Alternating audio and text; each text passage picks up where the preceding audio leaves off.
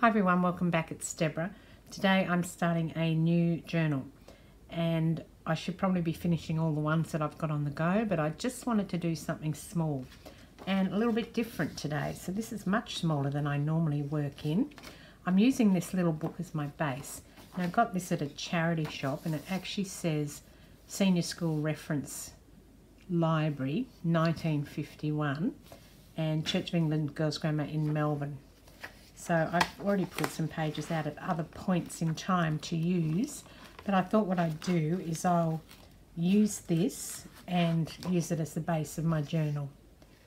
I think it's actually a poetry book by the look of it, and I want to keep the inside covers because they've got lots of the writing on them and I don't want to get rid of that.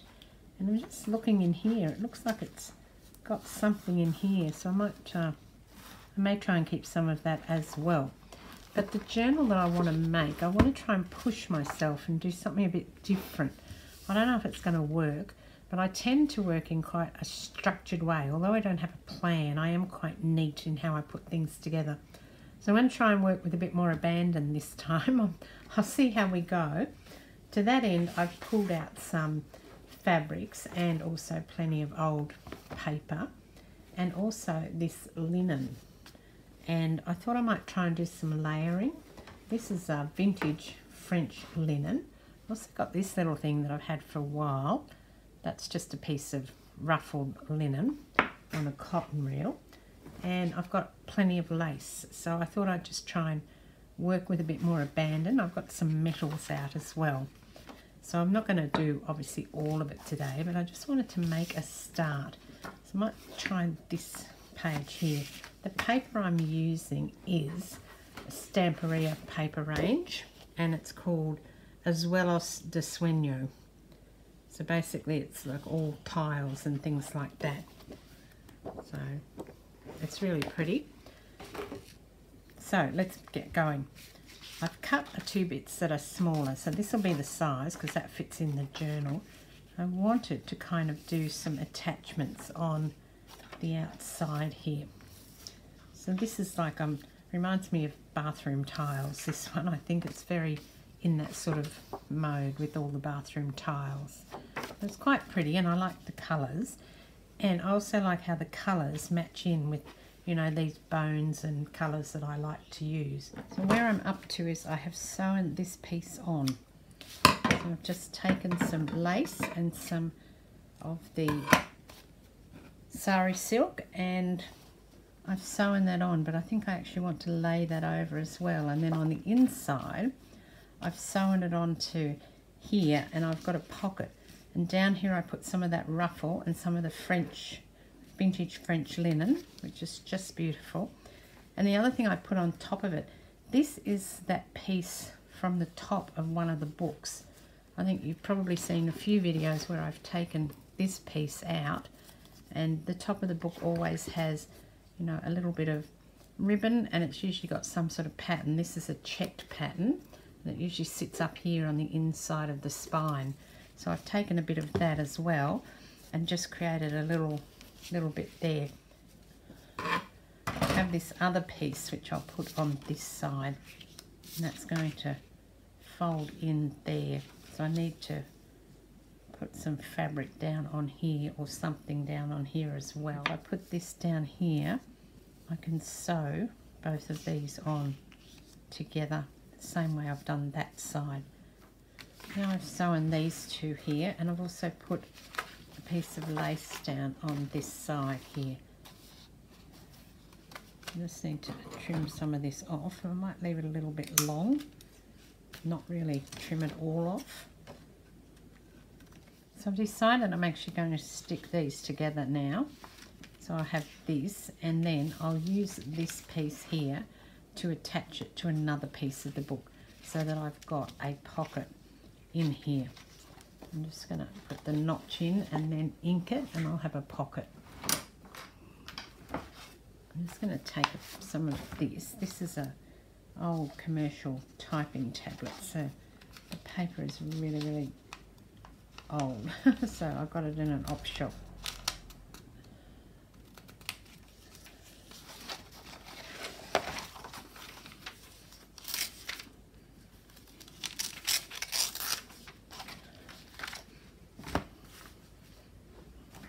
may take some of that one as well.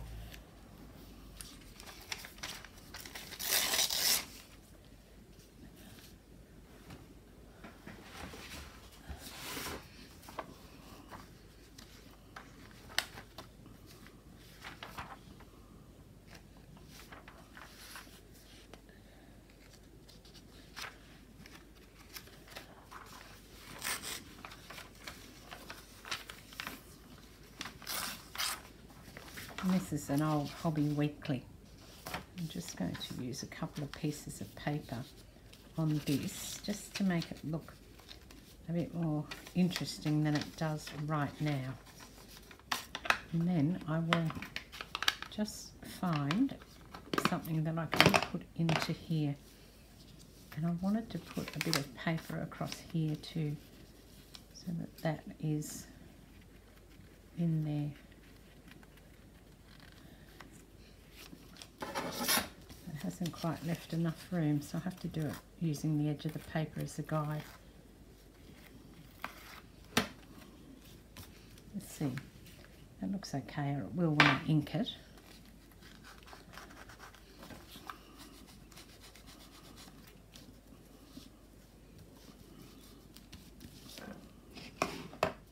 I've cut this piece, it should fit perfectly. I think I'll cut it down a little bit more.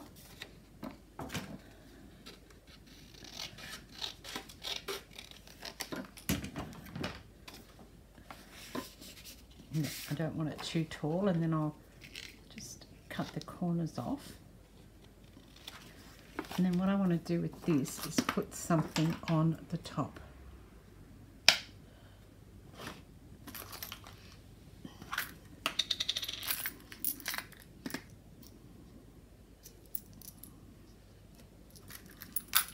Got some of these little Tim Holtz discs, so I might put one of them on there.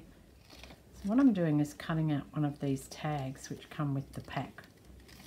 Just get this chopped around.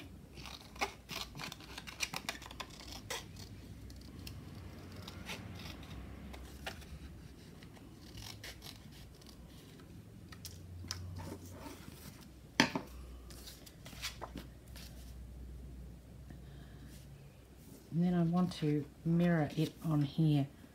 I'm going to start with, I might do it on the back actually. Just put it on the top and the bottom and then draw around it, and then on the other side.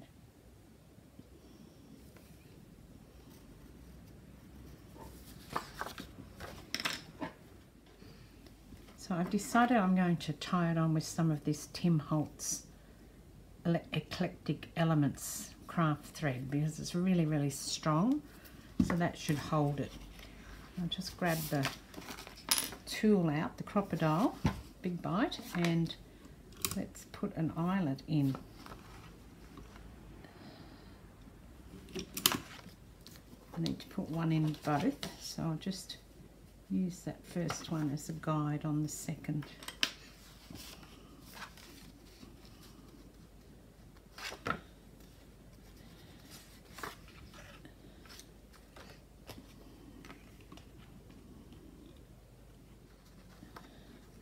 I've used a lot of brown in the lace, and I will be using more brown in the lace, so I thought brown might be the way to go with this one.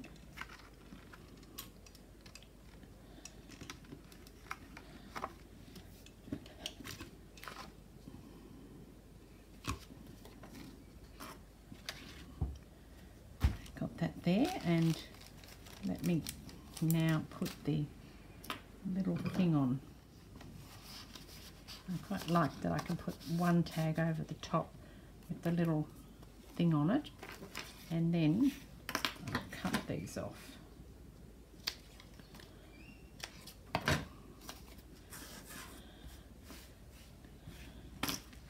Starting to come together, I think, this page.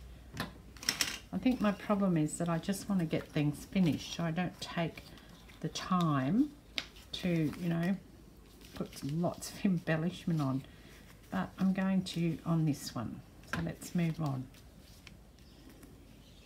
I'm actually going to put it down like this, and then I can create another pocket out of it. That's a good idea. I'll do that.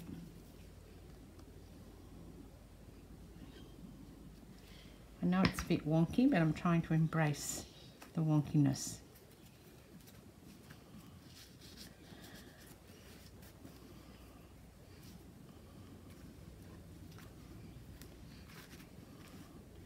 I think that achieves what I want to achieve, which is basically to have something with a lot more embellishment on it than I usually do.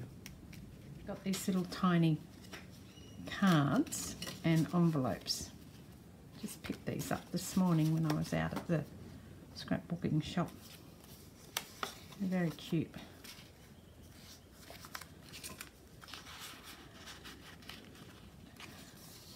I want to put something on here. Maybe a bit more of this paper can go on there.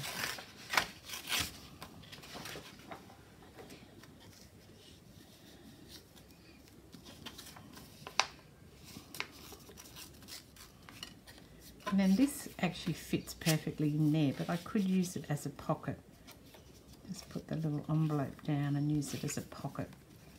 Not sure, let me just check what I want to do with it.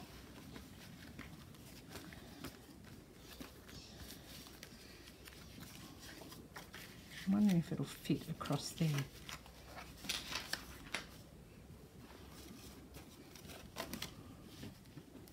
Okay, that'll turn up, that'll come in. Right, now I have to decorate the back of it. I have this Tim Holtz embellishments ephemera. I thought I could use one of them. I'm just going to take that up because I want to put some of this down. So I'm just going to pull this up here and slide this under here just a little bit. Rip the edges. Just wanted to cover that up, not necessarily have another pocket on there though. This is quite pocket heavy, this particular piece. So I've done that bit. At least I've got one thing done. I'm quite happy with that. So I think I'll move on and do some more on another day, because that's just quite a bit of work. I will ink these edges though, so that I get some brown on the edges of this tag, because it's a new tag, not an old one.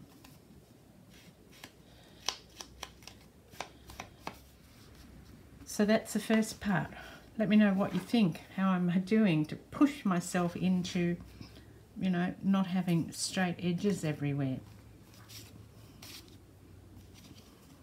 I think that it's quite nice. I quite like how it's coming together so far.